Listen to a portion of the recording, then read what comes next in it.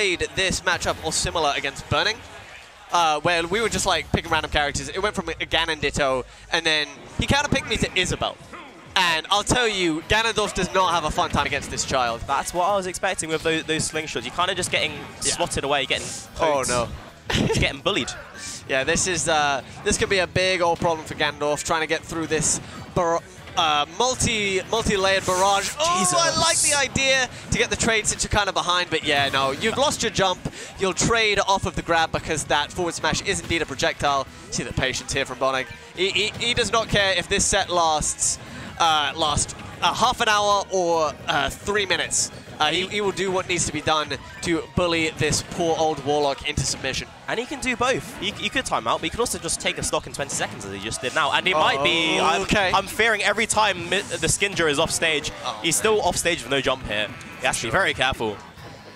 Bonig seems to have his game plan figured out. TheSkinja, on the other hand, seems to have to work on those recoveries. That's 2 very early stocks for someone as heavy as Ganondorf. Certainly. Oh, not the best space. Oh, okay, trying to go for it all here. Trying to ask him a question. Yeah, going for the old classic from the watering can is to half water the sapling. Soria is the phrase that is commonly associated with that back hitbox of the F smash behind Ganondorf's head. At least getting some measure of revenge for the opening stocks here so far, and now we're starting to get in. We're causing some mental damage. I honestly forgot that was Ganondorf's thing. It's been Kazuya's like electric wooden godfist thing for so long. Oh yeah, that's been so much more prominent. Oh no! Oh come on, that was just not necessary.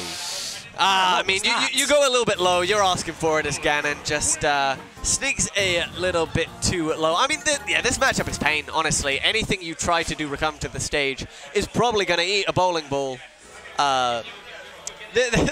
This brings a whole new meaning to a strike throw archetype of character. That was not funny.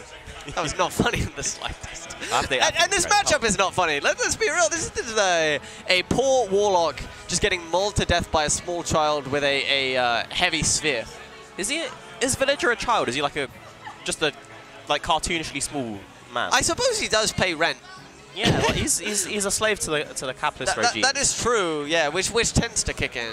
Yeah, old enough to move out. I don't know. I mean, you know, if this is set back in the olden days, you know, if you've got parents around the age of like 40 or 50, they'll probably be in your ear saying, "When I was 16, I moved out and had my own job and started a company out of my own garage and you know, completely ignoring that the socioeconomic climate has changed drastically since then." That's so kind of Bonig there we go.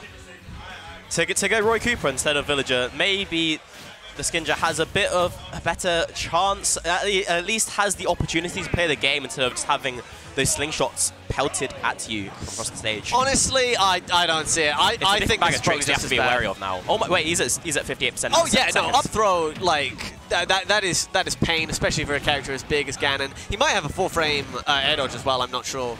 Oh, hey, wait, you can make. Hold on. We're going all over the place. He could have up beat again. Yeah. Oh, he gave up, and he only got 40% for his troubles. Oh lord. Yeah, it's looking a little bit dire. Crazy, man. we're just going balls to the walls, seeing what works, and we're finding out what doesn't. Turns out Ganon's siding Junior in this game, one of the characters with the best recoveries. Oh no. You kept your jump though, right? You did, but well. Well, hang on. There's another chance. He's made it back. High. Let's go. Get in there, my son. The hammer as well. Come on, you can get the stock here. Come on. Oh! Have some of that. The nipples of a Warlock are mighty indeed as they thrust into the eyeballs of Roy Cooper. He may be our boy, but he is now blinded. He's putting the cannons all on Mr. Dorf. Yeah, no. And I think this should be a lot of damage. Oh lord, there's no jump. You're in a bad position, but still. Sometimes oh my god, it traded. You don't want to get inside when you're stock down, my friend. Well, I mean, maybe he knew it would trade so he could get back to the ledge. That's, of course, it worked out. You know, give him the benefit of the doubt because he's not getting the benefit of much here. Missing that tech could mean the end. He's gonna doesn't even swing the hammer. Doesn't even give the gracious clip of an ending. He teased us. We could have had a lovely lovely little Twitter clip, uppy hammer, just like forward air stage. Instead, he just whiffed the back air, and he falls to his death anyway. The set was over, but you could have ended it with a little bit of style, Bonig. You're taking a W anyway. It is what it is. A little bit messy in the end for, a little bit of a messy end for Skinja. They'll be moving on to